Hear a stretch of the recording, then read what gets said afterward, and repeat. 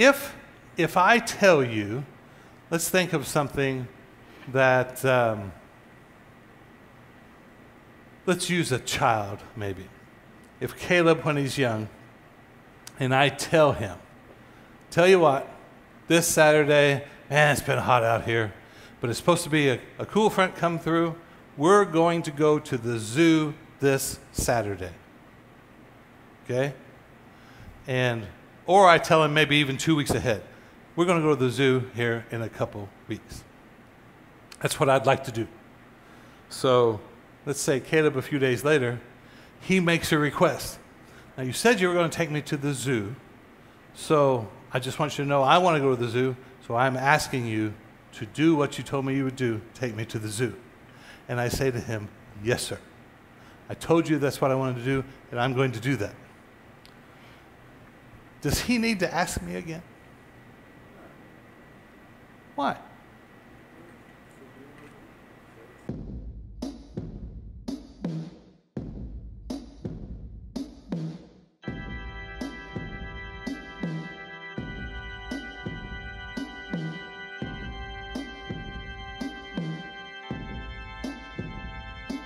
So we've been talking about this subject that it's something that I used to study a lot. I was in a Pentecostal church growing up, and then a church type of church which was called Word of Faith. Word of Faith. And those are some things, there are lots of things about the Word of Faith church that I believe are very unscriptural, un-Jesus-like. So I left that particular type of church. But there are some things about it, and things that I was taught, things that I learned, especially after my mother was healed of cancer. You don't have to believe she was healed, perfectly fine. But the doctors told her after 2 bouts with cancer, you have 6 months to live, it's all through your lungs and your lymph nodes, get everything in order, you're going to die. And she didn't die until about 31 years later. So that's all the proof I have. Take it or leave it. But there are certain things that she learned at that time, and then I began to learn after seeing her example. And but because of the other weirdness and things that I just think are out of order about that particular stream of the church, I sort of left some of the good things behind. Sort of threw out the baby with the bathwater. And one reason is people sort of get upset when you begin to talk about some of these things. And so you can get upset if you would like. I don't want you to be upset, but I want to share them anyway. And so when it comes to praying, when it comes to I need this or I want this, there are certain principles that Jesus taught, and that's what I'm about. Here's what Jesus said about it, and I'll give supporting things for that. And then you can take it or leave it. You can ask questions. You can ponder it, which is the entire reason we're doing this, is just to present, hey, what about this? And that's what I'm doing. So if you have questions, you can text to that, or you can just raise your hand if you're here. I'll go over a few things that we talked about last time. This has always been a very interesting scripture to me in Hosea. My people are destroyed. God, ostensibly talking, my people are destroyed. Why? Because of lack of knowledge. Now, most of the time when bad things happen, or we don't get what we pray for, or just different things in our life we don't understand, our first step in our thinking, people will always ask why, and what they mean by why. And for example, I have I guess he's a friend. He's a former brother-in-law. I don't know what classification that is in, category. A former brother-in-law that my kids still call uncle. So he's Uncle Oscar. His brother's son was killed in a motorcycle crash. I don't know if Jeannie's here. It was a motorcycle, but anyway. And so Oscar was talking about, he's asking, why would God do this to me? Okay, so our first step almost always in any situation that seems out of order, that's not good, we wanted this, we needed this, but it ended up this. Our first question is, why would God? And so one of the things that I'm doing in talking about this is to consider that that's never the question, ever. Is why would God? Here's God saying, my people are destroyed. Why? For lack of knowledge. My people are being destroyed because they don't know me, another translation says. So this is what I always say, because in my Word of Faith experience, one of the bad things is there seemed to be a lot of judgment about how much faith do you have. And it became a hierarchy of good things are happening to me, and this is the tenor, if you will, of the Old Testament. If you do good things happen to you. It's why the Pharisees, when Jesus said things like, you know, it's hard for rich people to enter the kingdom of God, they had a hard time with that. The rich young ruler comes and says, you know, I've done everything. What else can I do? Well, go sell everything you have and give it away. I can't do that, because to them they associated God blesses me when I do good things.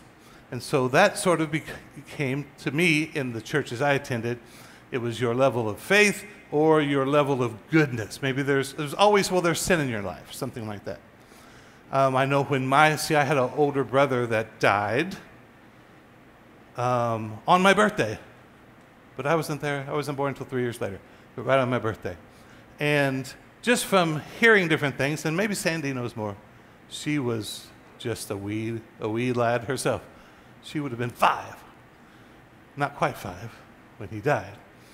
But my understanding from just hearing rumblings is, you know, the implication is, well, maybe you've done something wrong. You must have done something wrong, and God did this. Or there's always the God needed an angel, he took him. But that is not at all what I'm saying. But this is what I'm always asking. I'm always asking myself, what if there's something I don't know? What if there's something I don't know? And this is really important. Just because God wants something to happen, and I've gone from this from a lot of different angles. Just because God wants something to happen is no indication that it will happen or that it's automatic. The guy that started the Bible school that I went to, he would say it this way. He was an old guy. He was an old guy then. He's so old now, he's dead. But he would say, it doesn't fall on you like ripe cherries off a tree. Now, to me, I would understand ripe apples off a tree because we had an apple tree in the yard growing up. But it's not just, well, if God wants it, it happens. So what if there's something I don't know? What if there's something I'm not implementing? Now, I've shared some of these scriptures before. I even talked about this last time, but I want to actually, I didn't have the verses last time. The principles I'm trying to show is Jesus said certain things, and I call it partnership. That's why I don't necessarily even like the word faith, because it has a connotation now that's negative with some people. But it is faith. Jesus talked about faith all the time. He would say, according to your faith, let it be unto you. Many, many times. 19, I say this all the time, 19 individual cases that we know that Jesus healed someone. We also know that every time that someone approached Jesus wanting to be healed, they were healed. 100%. He's batting 1,000. He never said, well, in this case, I don't want to. It's not God's will. But in 12 of those 19 cases, their faith is mentioned in some way as a determining factor. Here is where it takes so long to say all these things, and I'm always wanting to get to a certain point, but it's not transactional, though. This is so hard for me to get, so it has to be hard for everyone else too. It's not transactional. This is where the more I've got into just let me look at who Jesus is. How did he interact with God? Jesus was not praying ever because, oh my God, I'm in this situation, or oh my me, I'm in this situation, and I've got to, okay, where's my Bible? What is that verse? I know they preach, do you know what I mean? Jesus lived, he said, everything I do is for God's will. He was partnered with God all the time. It was relational. It's like a good marriage where it's not, well, I took out the trash, so you need to, whatever, fill in the blank. It's simply, I love this person. Are we feeling guilty here, Eric? Is there something going on? We can stop and do a little marriage counseling. I'm no good at it at all.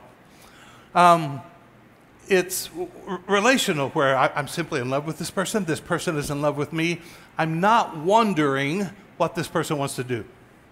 I'm not wondering what this person's character or this person's disposition, what they would do in this situation. I'm not wondering at all. I'm in partnership with this person. Whatever they want, they can have. Whatever they have, I can have. It's not a demand in the sense that I did this, now you do this. It's simply the way the relationship works. I don't know if that makes sense. But here is, you know the story of where Jesus went up on to the mountain with Peter, James, and John, and he was transfigured. I would love to talk about that story. It's one of my favorite things. They're all one of my favorite things, though, and that's the problem. That's why we're here so long. But as they went back down the mountain, he told them, don't tell anybody what you've seen until the Son has risen from the dead. When they returned to the other disciples, so Jesus has said, okay, you 9 folks, we're going up to the mountain. You stay here, hold down the fort. While they're gone, obviously, something has been stirring here at the bottom of the mountain. As they returned to the other disciples, they saw a large crowd surrounding them, and some teachers of religious law were arguing with them. Okay? So that's cool. We have a religious, I can't imagine that ever happening, like today, where religious people would argue about stuff. But here they were. When the crowd saw Jesus, they were overwhelmed with awe. I won't stop and talk about it. And they ran to greet him. So there's argument. Oh, there's Jesus. Okay, forget you guys. There's Jesus. What is all this arguing about? Jesus asked. I always stop and say, why did Jesus ask what all this arguing was about? Because he didn't know. He's a human being. And this is really, really important. So important, if you were here last time, to realize Jesus is demonstrating in everything he does what God is like.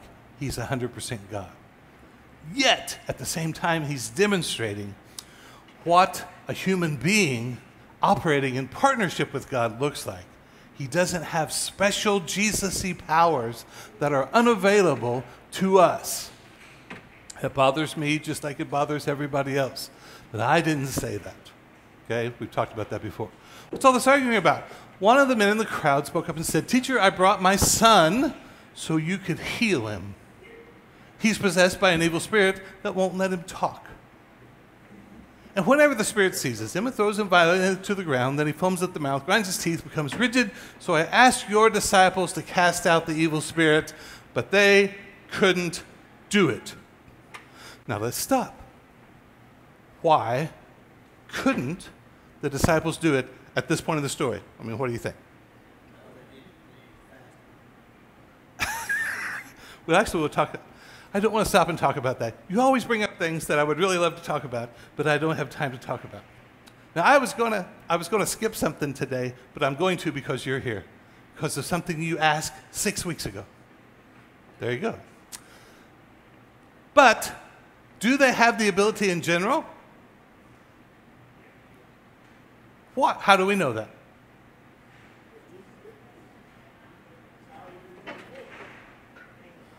They went on a boat 2 by 2, she said. No. Jesus sent them out 2 by 2, and I'm conflating my stories. They went out on a boat and destroyed the whole world. No, that's not it. Do what? That's right. They've been out healing people and casting out demons, having a wonderful time. Okay? Right? Having a wonderful time. Do you know, were you thinking the same song? I'm sorry. I was too. So they're doing all that. Now, they've faced a challenge here where, okay, we prayed for this child. This is what I always bring up, and you're tired of me bringing it up, I'm sure. And you're like, why am I saying this over again? Because I want us to get it. Here's the child, demon child, right here. Ah, demons. So they lay hands on the demon child. At this point, we know that according to the boy, they couldn't do it. Okay? This is what I want to know. This is step one of everything. Is it God's will for this boy to be delivered of whatever the malady is. Yet, people who have been directly commissioned by Jesus, directly commissioned. It's not like they read the Bible, oh, I can do that. No, he looked him in the eye, laid his hands on him, go do that. They've done it. So people have prayed and nothing has happened. Is praying and nothing happened indicative of God's will? No. Now that's hard, especially when you're in this situation. But this is everything. It's not everything, but it's number one. It's this first step, okay? I'm going to put the demon child back in front of you. Well, let's keep him here. You never know when we may need him again. Jesus said to them, you know, that's all right. You're just not me. If only you were me, it would be better. No, Jesus gets frustrated. You faithless people. And here's where I want us to get this so badly. Does Jesus still love all those people? Yes. He's simply frustrated with the fact that I'm going to be leaving here pretty soon, and you're still not getting it. You're still missing the cutoff man. Yeah, that's one of my favorite lines from what is A League of Their Own. You remember the scene? You got to go watch A League of Their Own tonight.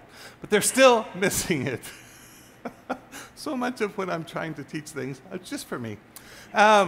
So Jesus said, you faithless people. Jesus seemed to indicate there's something to do with faith here.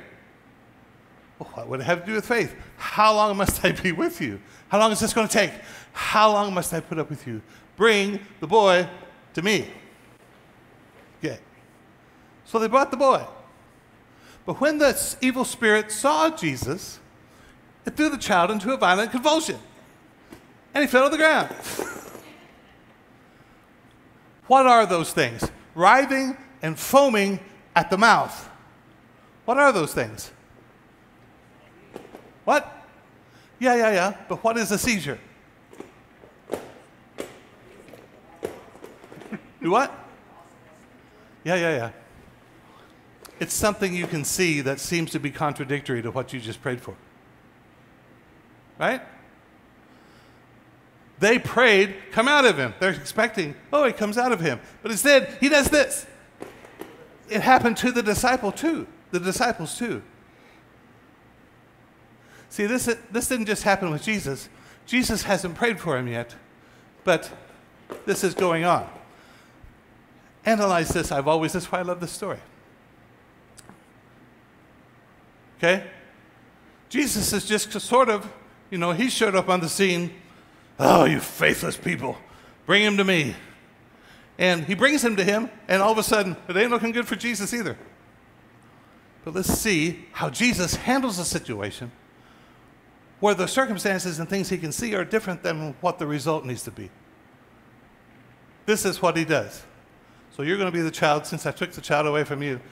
They brought him, and he does this. Jesus goes, oh my gosh, in the name of me. Nope. He goes, he's unimpressed.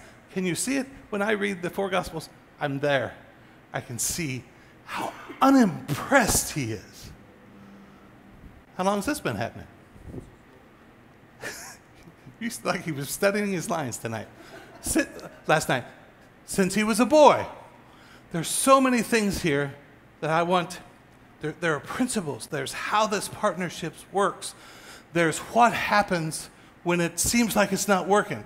Jesus is showing, number one, I'm not impressed by this.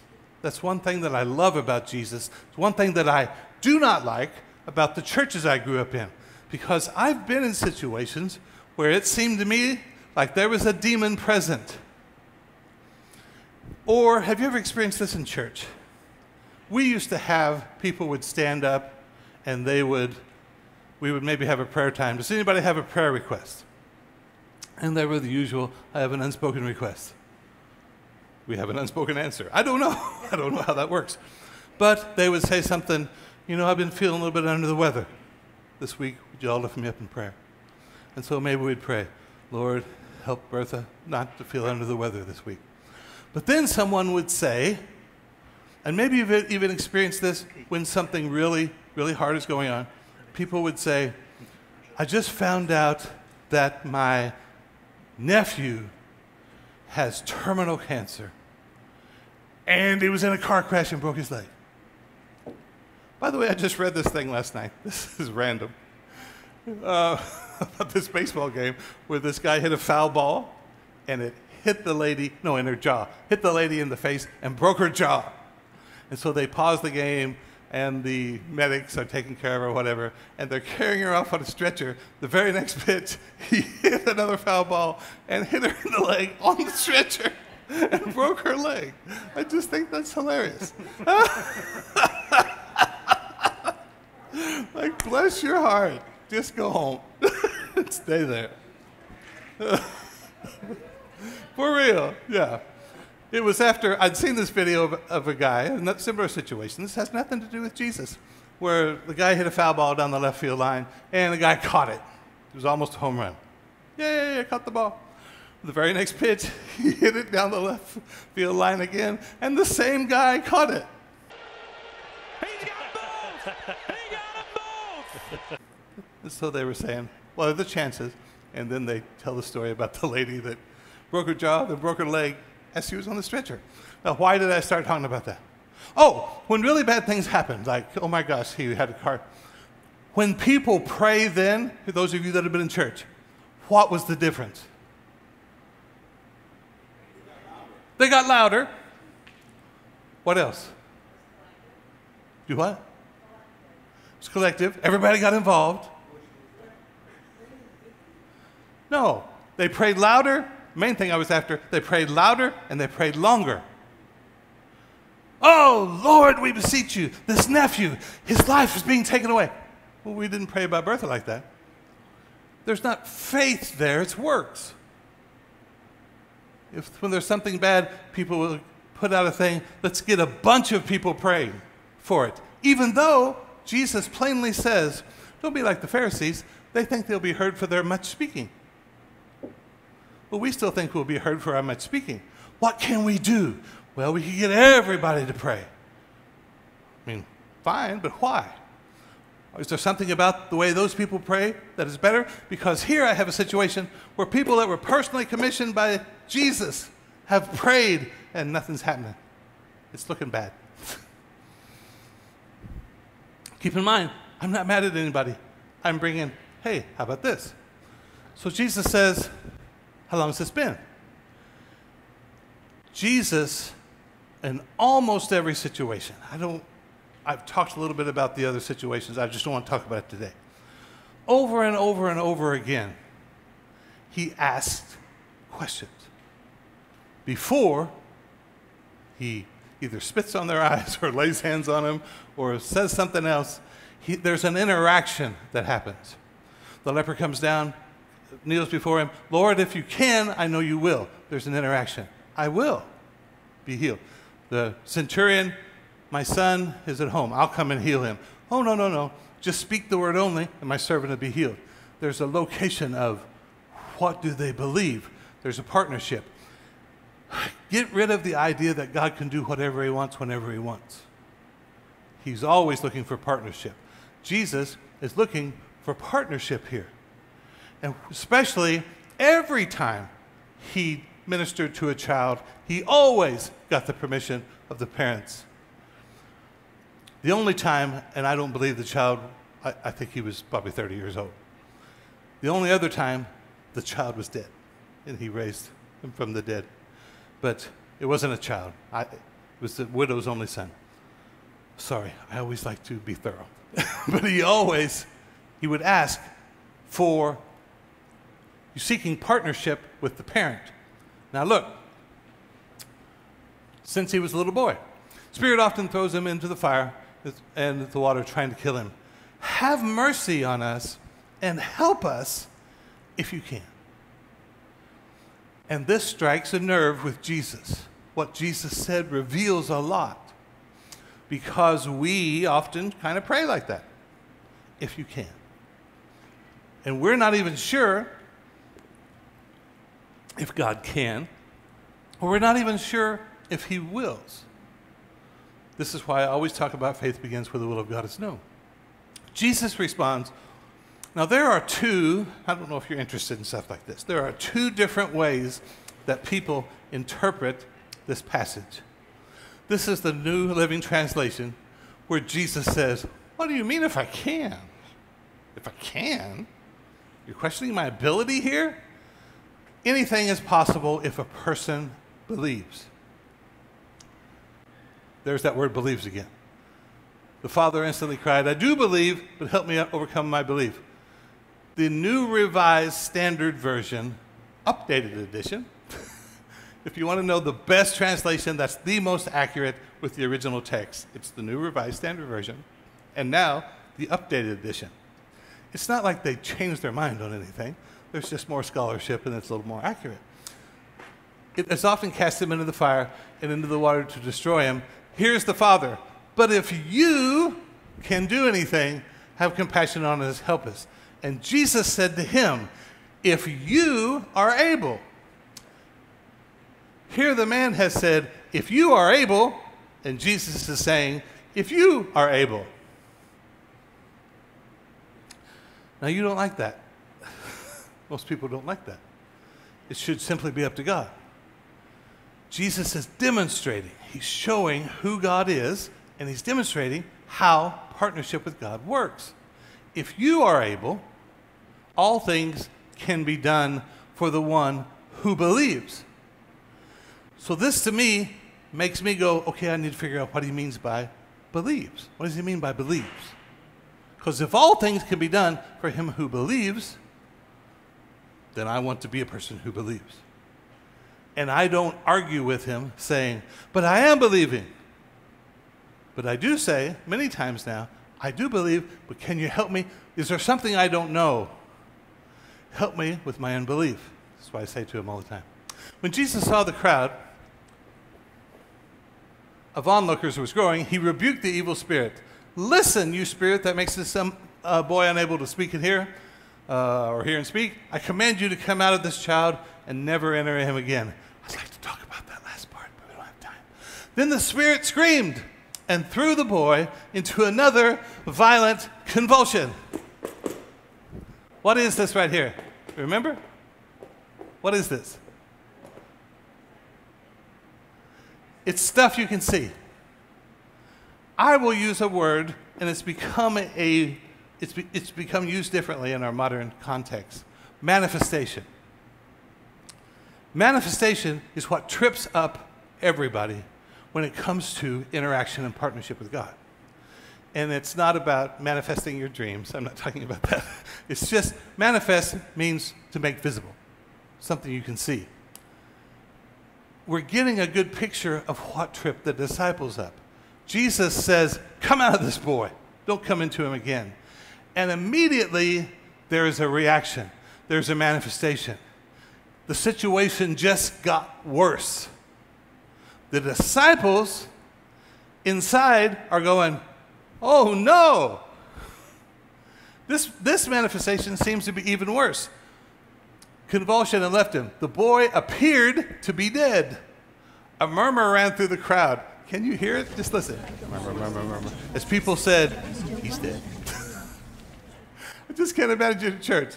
Oh, I thought this guy was good, but okay, he's killed a kid. This can't be good. This is going to ruin the tour, if you know anything about the Justin Timberlake thing. He's dead. Jesus, this is what I want you to see. I'm not saying this is a total change in mindset. This comes from a person who's in relationship with his Heavenly Father all the time. This is an emergency situation, and for the last 6 months, all he's been doing is eating donuts and watching Downton Abbey. I'm not saying there's anything wrong with that. I'd like you to notice I pronounced it correctly. I've never seen it in my entire life. Anyway, people are crazy about it. What do you think the most beloved series ever is? What's the best series ever? Is it The Sopranos? Is it Walt? What is Walt? Breaking Bad? What is the best one, you think? Seinfeld? John, I hate to break it to you, but you and I are old. I don't think that's it. It's part of what? Oh, I guess I see what you're saying. It's part of ever. Well, if we're going to do that, it has to be MASH. But, so anyway, you know, your focus all of a sudden now is, oh my gosh, now what do I do? No, that's why, and this is where I hate to say this. I hate to say this, but I want people to know this. There was a guy named Smith Wigglesworth, unfortunately, that was his name. It sounds like he was like a cat or something, Mr. Wigglesworth. And he made this statement, and he lived around the turn of the century, and, you know, there's not a lot of evidence, but ministered very similar to Jesus in many ways, and supposedly documented cases that 21 people he raised from the dead. Again, the guy that I went to, that founded the Bible school, when he would tell that story, he would always say, he's got me beat by 21. So, but he said, don't wait till you need faith to get faith. Now, here's the thing. How do I explain this? In the Word of Faith camp, to me, there was too much emphasis on my faith. And it became a work. It became a judgment. That's why I'm constantly saying Jesus was just in relationship, partnership with God. It's just as natural as breathing.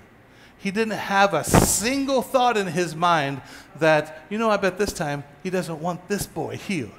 Not at all. That's why I'm taking time to emphasize this. The first step is faith begins where what's God's will. It doesn't matter what I see. It doesn't matter what I experience. It doesn't matter what I feel. And I'm not going to make statements. Even if it doesn't, I'll still serve it. Even if it doesn't. You remember you asked about we're going to talk about that, maybe. But, so, this happens. He's dead. Jesus is unimpressed. But Jesus took him by the hand, lifted him to his feet, and he stood up. Okay? Jesus is unimpressed by what he sees. Now, okay, stick with me. I posted this the other day, and this helps me. It may not help anyone else. This is something that reveals a trait about Christians that I'm hoping will lead us to something positive. This, what I'm about to show you, is also something my mother saw that helped her to believe God for something physical that she had to see. And it's helped me a lot. I've let it go because of the weirdness of the people I was at, but this is a very famous scripture. If you declare with your mouth Jesus is Lord, believe in your heart that God raised him from the dead, you will be saved. Very famous scripture. Baptists, Pentecostals, we all agree. We preach this. And what will happen, and here, the mathematician in me, the engineer, that shows you how good a mathematician I am. When I see this, my brain goes, okay, 1, declare that Jesus is Lord. Check.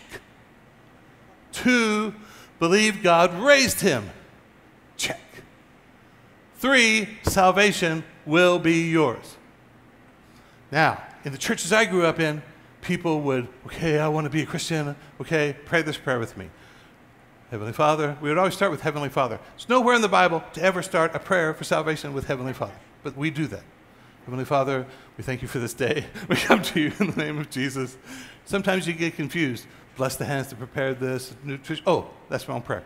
But anyway, so you pray this prayer, and then people would pray that. And they might say, in that moment, they might say, I don't feel any different. And we would say things like, it doesn't matter what you feel. We would see them 2 weeks later. I don't feel any different. In fact, I kind of feel worse. The bad part is you had the testimonies of people that would say that I was in the altar and I prayed that prayer and it was like a 2-ton weight lifted off my chest and the heavens opened. I heard birds singing and saw rainbows. And you always felt guilty because I didn't feel anything. But the Baptists and the Pentecostals and some Methodists and Presbyterians would say, it doesn't matter. Do you believe Jesus is Lord? Yeah. Oh, yeah. Do you believe God is raised from the dead? Yes. According to the Word of God, no matter what you feel, you're saved. Okay. Everybody believes that. Everybody. The problem is when a guy comes like me comes along and goes, okay, here's Jesus. Therefore I tell you, whatever you ask for in prayer, believe that you have received it, and it will be yours. And my brain goes, number one, declare what you want. Just like declare Jesus as Lord. Check. Believe God granted it. Exactly like believe God raised him from the dead. Check. It will be yours. You will be saved. Well, no. And then when you say to them, I prayed, and I don't feel any different, it doesn't look, this where they start doing the things that I always make fun of. Well, you know, sometimes God wants to do something in you before he wants to do something for you. Maybe God is saying, wait a while. Maybe there's unrepentant sin in your life. Why don't we say that with the other one?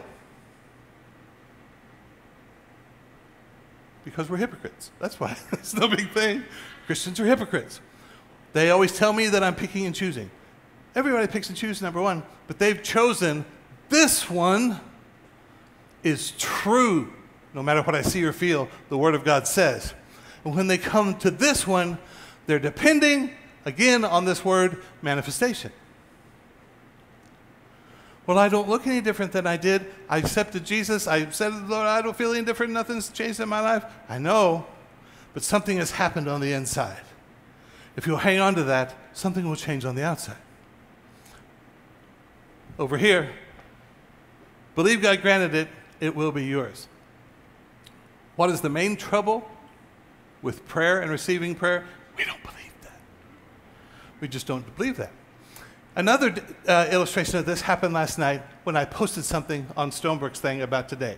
I simply said, this is all I said. I didn't post the scripture, but I'll read the scripture. Jesus said, ask and it will be given you. Now see, number one, I'm not criticizing you watching. I'm talking with me. Ask and it will be given to you. You and I do not believe that. We don't believe that. We believe all kinds of other things that we talk about. It's in the Bible, this is what I believe. But when I simply say that, ask and it will be given you, you don't believe that. There's things in your brain that you're mounting a resistance and an explanation with other things that you simply don't. Jesus believed, when I ask, it will be given to me. I don't care if the boy flips over and does cartwheels and foams at the mouth. Things come out his mouth, things come out his butt. I don't care. Ask, it will be given to you. Seek and you'll find, knock and the door will be open. For everyone who asks receives, those who seek find, those who knock, the door will be open. Then he goes on, and I talked about this last time, which of your father will give a stone? But I just posted on Stonebrook, Jesus said, ask and you'll get it. Is this true? And this person's not evil. The person simply responded, he didn't say well, but in his mind he was saying well. Well, that's a tiny, he used the word tiny. You can't just look at that tiny verse when that's part of a whole complex context of the Sermon on the Mount. Okay? Now here, you be the judge. Maybe I'm wrong. When you post, if you post on Facebook, because that's what life is all about, posting on social media. If you post, I like social media and I hate it because he's right. Number one, there's a much more complex context of the Sermon on the Mount. Got it. But if I would have posted, and I commented this back, if I would have posted, this is from the Sermon on the Mount, what I'm about to share. It's something that Congress is always seeming to want to put the Sermon on the Mount on the wall or something. Oh, no, well, that's the Ten Commandments, sorry. Something Paul called the ministry of death. Hey, let's put that on the wall. But there'll be posts forthcoming, especially the one where Oklahoma is requiring people to teach the Bible. Like, I'm not upset about that. I'm thinking of quitting everything I'm doing and going to Oklahoma to be a teacher. What an opportunity.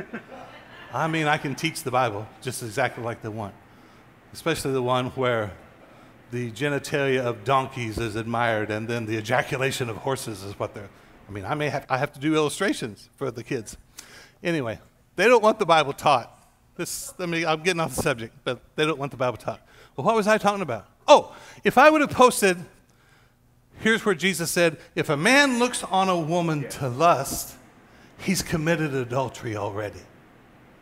if you post that in general on Facebook and Christians see it, what will be the comments? Amen. Will they ever say, now, that's a tiny verse in a more complex context of the entire Sermon on the Mount. You can't just post that. Never. I mean, never in the history of humanity. I may just randomly attempt it from time to time. Amen. That's right. You got to preach the Bible like it is.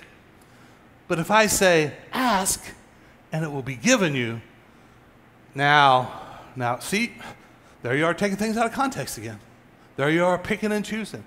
This is the Bible. I'm not mad at anybody. I'm just pointing out that we have been taught in church a disposition to believe certain things absolutely and to question other things. I think we should question everything.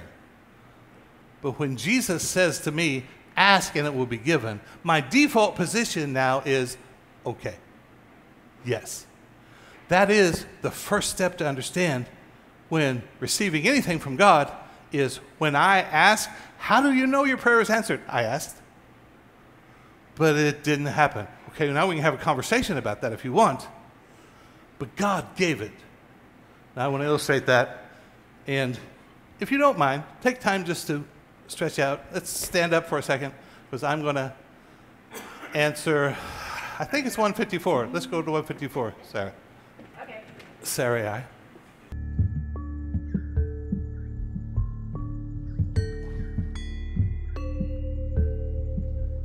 I always remember the time where a person had posted this certain thing, and I simply posted about 17 other verses that seemed to contradict what this person. And their response was, you're always picking these obscure verses.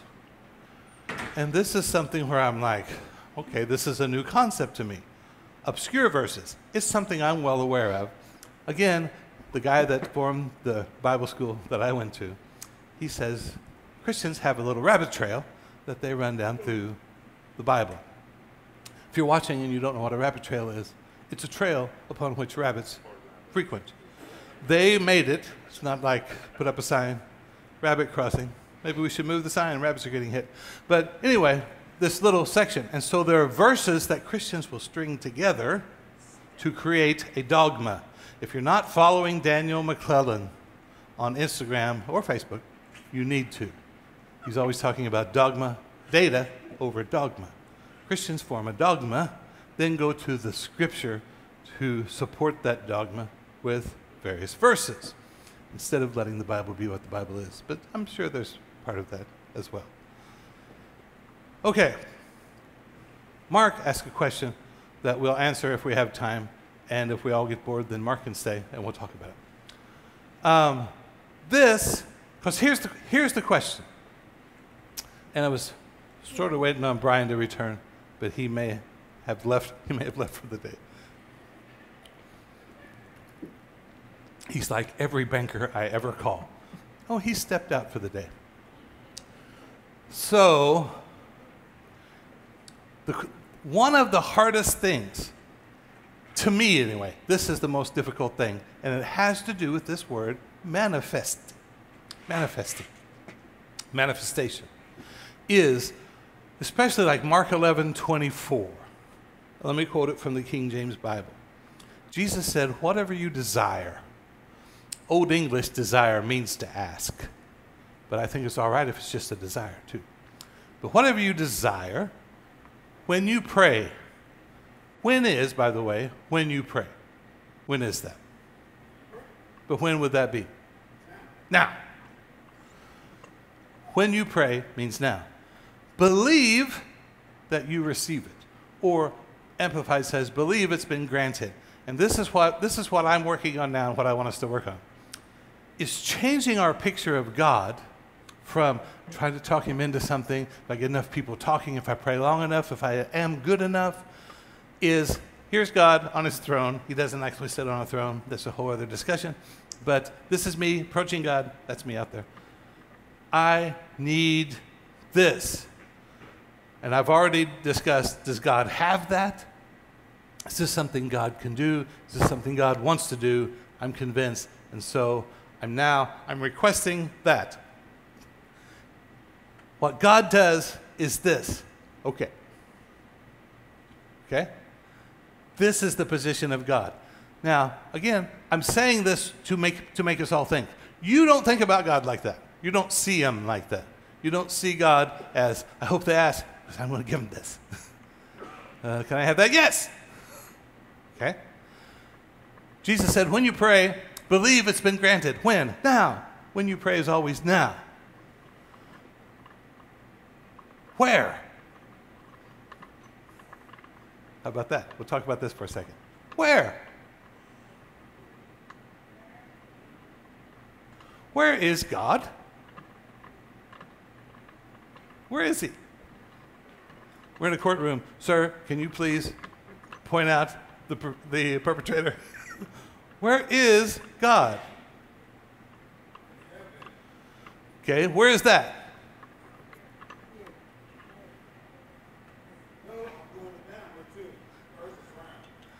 God has to be in some other, let's use the word realm, dimension. He's everywhere. I can't escape him. But when you pray, when I'm asking someone that I can't see, right? So he's not there. He's not right there. He's not in a place that I can see. He's not manifested. So believe that I receive when? Now. Where? Wherever God is, he is sent it. Then Jesus said, and you shall, what is the word shall? When is that?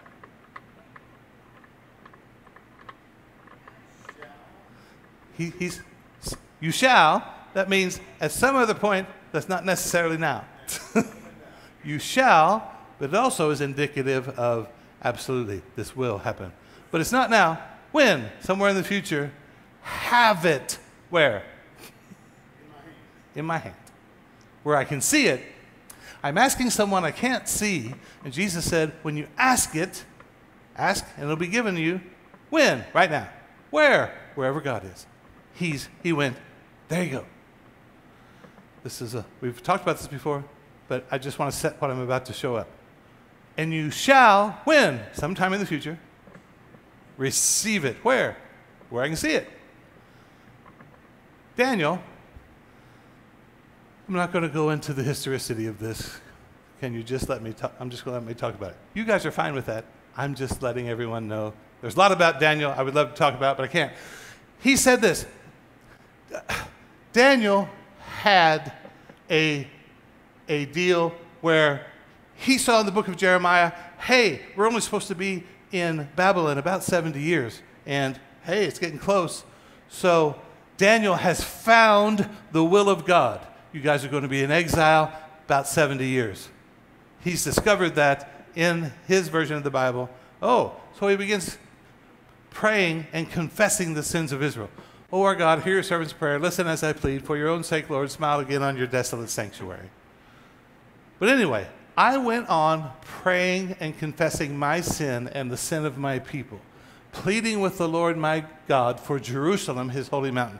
You understand? Daniel's in Babylon. He wants us to go back to Israel. Watch this. This helps. Just give me a few more minutes. Change your life. Is that the actual time in the bottom corner? That is so cool. That's very helpful. I can override this clock by this clock. As I was praying. When is as I was praying? Right now. As I was praying, Gabriel, whom I had seen in the earlier vision, came swiftly. This is the picture I want you to see of God.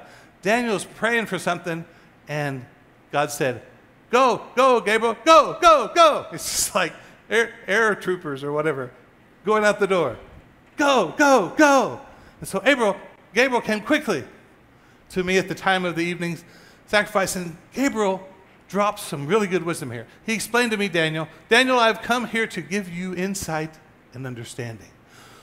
The moment you began praying. This is change of mindset, change of attitude about partnership with God. When is the moment you began praying? It's right now. A command was given.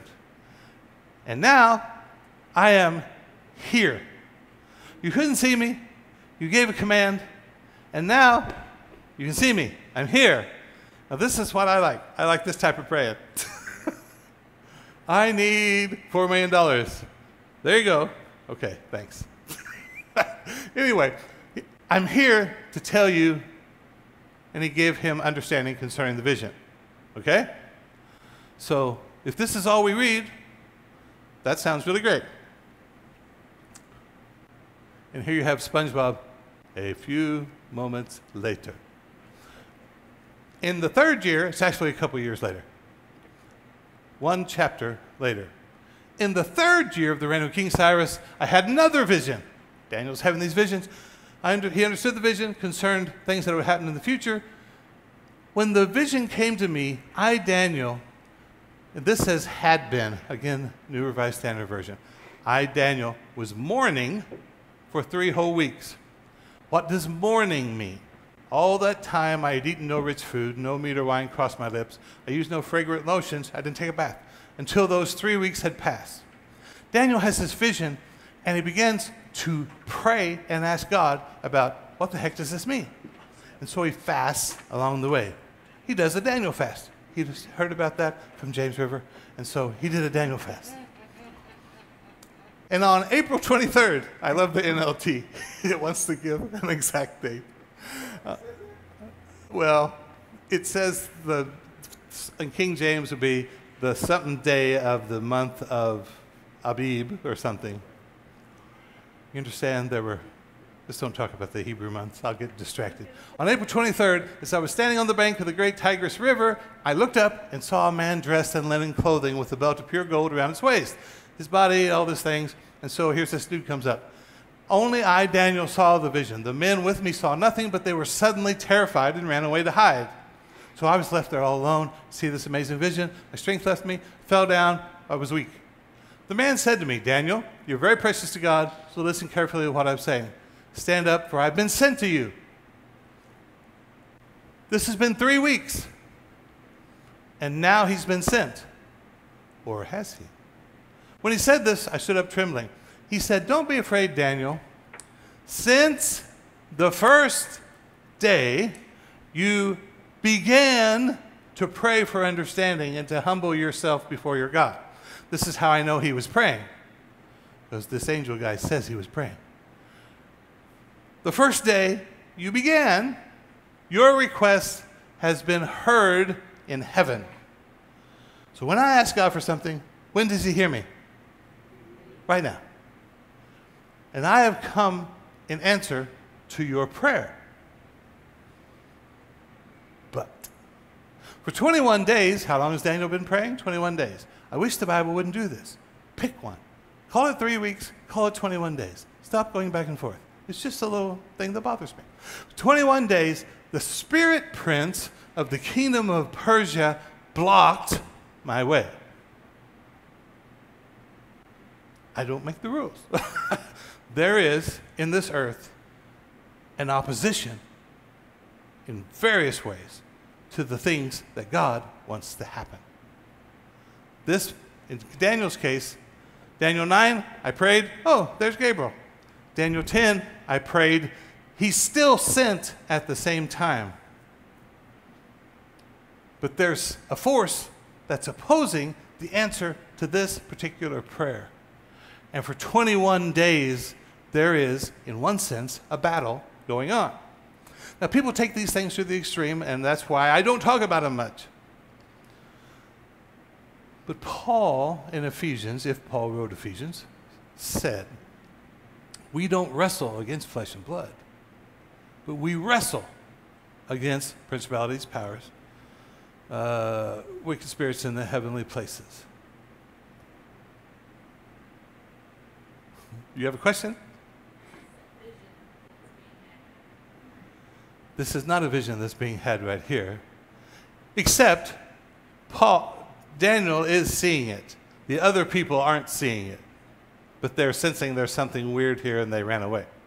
So in that sense, yes. But it is something, and I like that you use that word, vision. He can see it. He couldn't see it for 3 weeks. Do you know what I mean? The answer that he's after is now here after 3 weeks. But during that 3 weeks period, there was opposition to what was happening. Then Michael, one of the archangels, came to help me, and I left him there with the spirit prince of the kingdom of Persia. The picture is sort of, okay, I'm Gabriel, or whoever this guy is, and I'm bringing a message, and oh, there's a big bad guy here that does not want me to get there. So I fight with him for a while, and Michael in heaven is like, oh, I gave you kung fu lessons, and you still don't know. So Michael comes down, and he says, go on and take the message. I'll deal with this guy. You see that? This is what I believe. And then here's that word. Now, I'm here. I wasn't here 3 weeks ago, but it's not because God didn't want me here. God wanted me to be here 3 weeks ago. The moment that you prayed, God went, go. It's granted. But I'm here now. But I wasn't here for 3 weeks, but it's not because God didn't grant it. It did not show up where you could see it or hear it. But now I'm here, and here's the reason I was delayed. When it comes, do you have another question? Go ahead. You are doing what I like that you do. You are questioning the validity of the story. I'm using the story to illustrate an explanation of now versus later. Does that make sense? That doesn't help you probably at all. Well, that may still happen. I can't guarantee that. But yeah, I understand. I understand. But it's just like, do you understand what she's saying? She's questioning, well, nobody else saw it, so how can we? Which I love that. But here's another story. We have a very similar story in Acts chapter 9. And this is where, if you have learned anything, you can stay. If you haven't, you can go. Or if you need to go, you can go. We'll dismiss in prayer. Lord, bless and keep them as they go. Give them traveling mercies. I pray a hedge of protection around them as they go. So you're welcome to leave, because I will talk about this just a little. These are things that fascinate me, because I would like to talk about visions and revelations. There are actually 3 different types of visions, and there's 3 different types of revelations. The highest form of vision is an open vision, where you actually see, your eyes are open, and you can see the person. I'm trying to think of an example right now. I didn't study on this at the moment.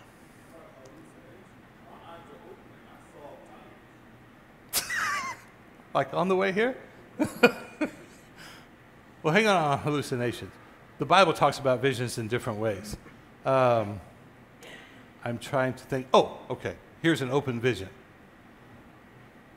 Peter is in jail, and an angel delivers him, leads him through the town. He's physically walking, following someone he can physically see. We don't have other corroboration except for the fact that the story is told, and he's talking to these other people, and they know, well, Peter was in jail.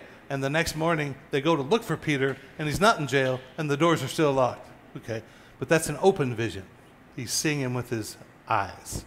I'm trying to think of an open vision. Now you're getting me distracted. Where multiple people see. Anyway, but there is also, like Paul.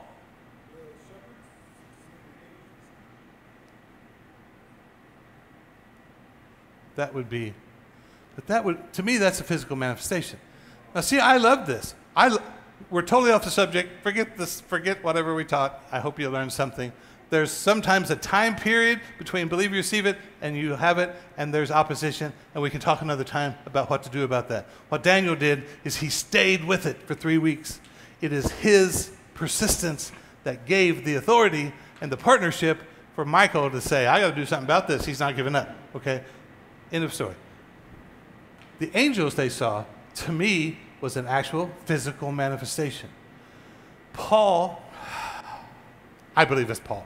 Paul said, the word's not careful, be mindful to entertain strangers. Because by this, some of you have entertained angels unaware. That means the angel, and see, this is where you can all leave. Really, it's okay to leave. We'll get back to yours, but now I'm distracted. This means then that somehow an angel could take on or be seen physically. There's this guy I saw, well, maybe that was an angel. The story in 2 Kings chapter 6, where Elisha and Gehazi are at Dothan, and Gehazi goes out to get water in the morning, and, oh my gosh, Master, what shall we do? Because the mountain, there was all kinds of Syrian forces around them. What are we going to do? Elisha says, there's more with us than there are with them. Well, they could not be seen, and it never says that Elisha saw them. And Elisha prayed, open his eyes that he may see. And suddenly he saw chariots of fire. Chariots of fire around Elisha. If you're young, you don't know what I just did. But that is still, to me, a spiritual vision. And it's interesting that he says, open his eyes, because Paul is on the road to Damascus. Remind me to talk about, okay, there's not a vision, you can actually see him and touch him. But Paul's on the road to Damascus. It doesn't say he was on a donkey or a horse, but people always say, God knocked him off his horse. A horse is not mentioned in this scene. But he's knocked to the ground, he sees a bright light. He tells the story 2 more times, but this is Luke telling the original story. And he falls to the ground. He hears a voice saying, Saul, Saul, why are you persecuting me? It's hard for you to kick against the pricks. That's something when I was a kid in school. They're saying pricks in church. But anyway, it's King James. It's hard for you to kick against the goads. The NIV came along, and all the preachers were like, whew, we can just say goats now. It's a lot better. But then when Paul told the story, he said, I was knocked to the ground. And when I opened my eyes, I couldn't see anything.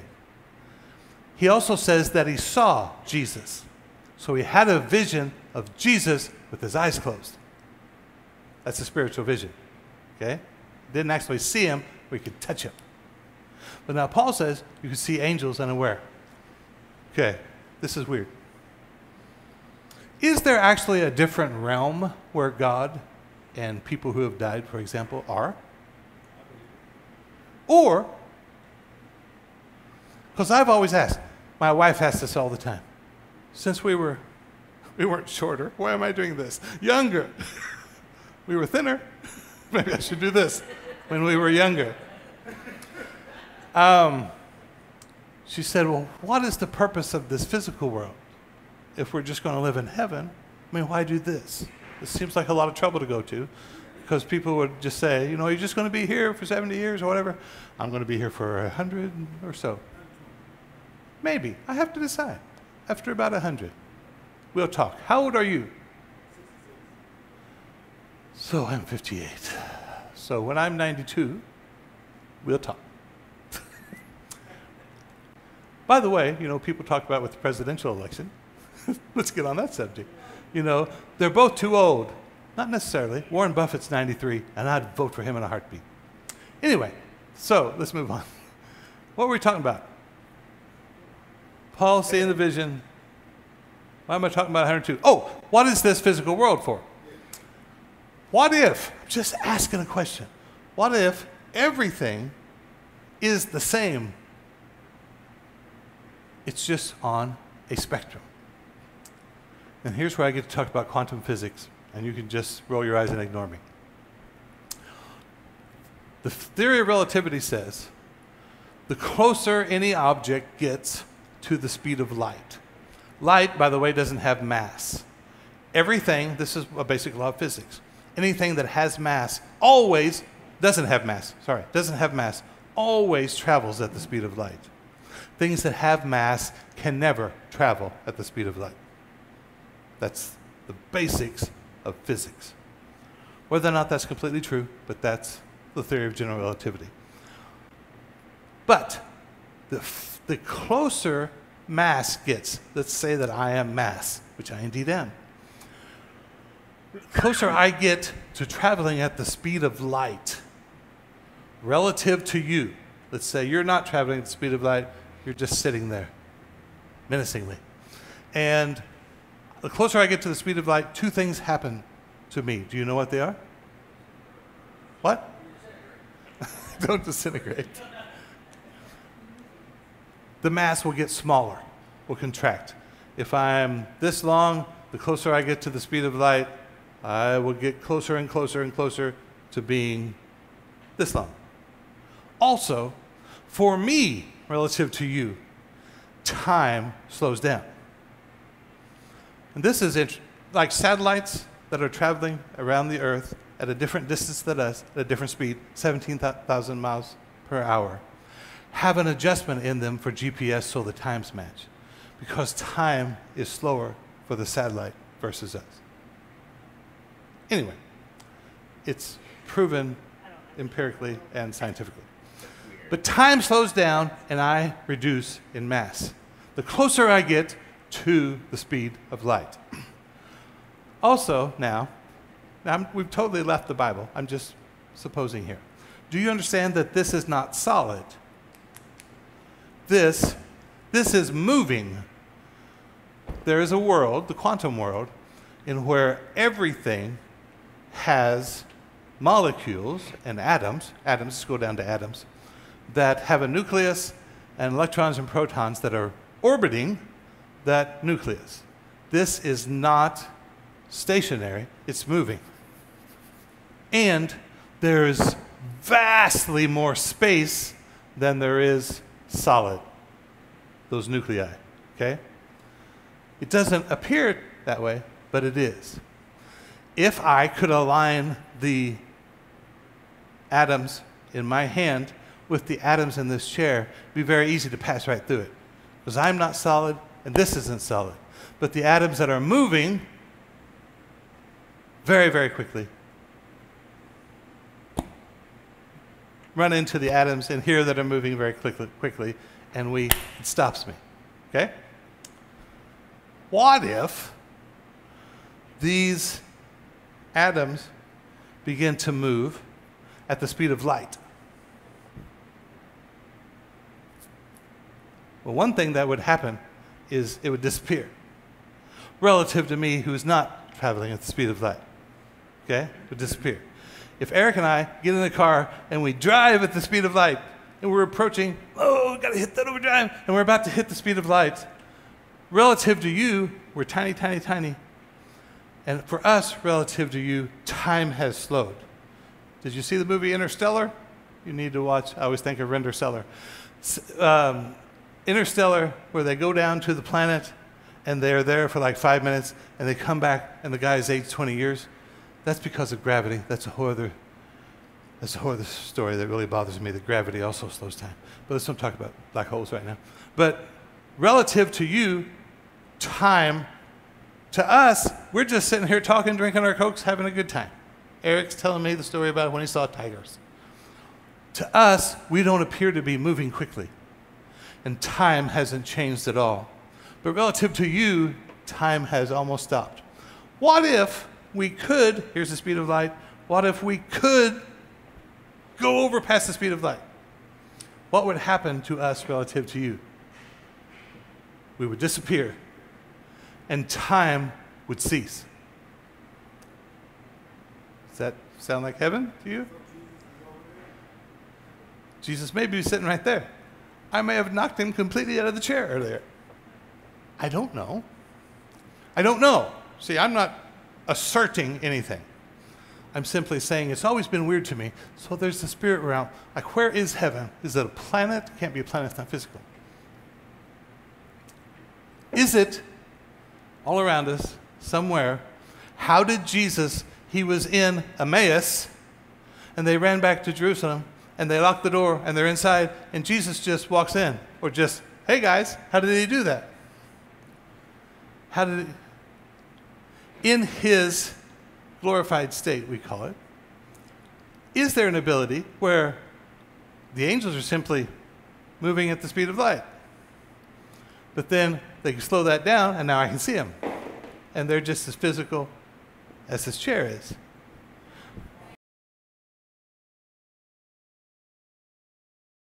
I tell the story of Daniel to illustrate the opposition. Okay? Here is something that I'm going back to my Word of Faith days. This is something that's argued a little bit. And I'm fine with, let's discuss this, let's think this through. Let me try to illustrate it this way. There's a little mark on the floor, and I always want my chair to be centered over that. I'm slightly OCD. If I tell you, let's think of something that, let's use a child maybe. If Caleb, when he's young, and I tell him, tell you what, this Saturday, man, it's been hot out here, but it's supposed to be a cool front come through. We're going to go to the zoo this Saturday. Okay? Or I tell him maybe even 2 weeks ahead. We're going to go to the zoo here in a couple weeks. That's what I'd like to do. So let's say Caleb, a few days later, he makes a request. Now, you said you were going to take me to the zoo, so I just want you to know I want to go to the zoo, so I'm asking you to do what you told me you would do, take me to the zoo. And I say to him, yes, sir. I told you that's what I wanted to do, and I'm going to do that. Does he need to ask me again? Why?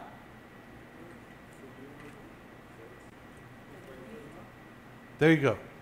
This is the question that's bantied about. Bantied? Bantied. About that I think this is kind of what you're asking. Because, again, I'm just sharing Daniel out of the Old Testament to illustrate the opposition, and it's graphically, oh, there's something happening in a place I can't see that's opposing. That's all I'm illustrating. And that Daniel stuck with it. I don't think you need to stick with it asking and praying about it again. This is where relationship comes from. And this is where it's hard and where I talk about partnership, because there's also a difference between believing and desperation, which I've seen a lot in my life and other people's life. But if Jesus said, when you pray, believe you'll receive it, and you will have it. If I believe that he's granted it to me now, I don't have to ask him and keep on praying for that, necessarily. I have to, full disclosure. This is the bad thing about me trying to ever talk about anything. Matthew 7 says in the original Greek, ask and keep on asking. Knock and keep on knocking. Seek and keep on seeking. Okay? But I'm going to set that aside. That's a tiny verse in the full context of the entire Sermon on the Mount. But Jesus said, believe you receive it and you will have it. To me, my posture and my actions from then on are, when I think about it, and this is what Caleb should do. Because if Caleb comes up to me the next day, hey, Dad, will you take me to the zoo this Saturday? Well, yeah, I told you I would. It's not Saturday yet. Okay. And the next day, Dad, will you take me to the zoo? I would. Partnership. Don't you trust me? Don't you trust me that I'm going to do this? I'm going to do this. Okay? And this illustration isn't perfect. I'm always thinking of things in my illustrations. Well, this little part of it doesn't fit. But this is what I've got at the moment. What would be a better thing for Caleb to do? Hey, Dad, and this expresses his faith. I really appreciate that you're taking me to the zoo this Saturday. You believe I'm taking you to the zoo this Saturday? Yes. Caleb now has a trip to the zoo. He hasn't experienced it yet. It hasn't manifested yet, but he has a trip to the zoo. And he needs to not be anxious. That's a very good point, a very good question.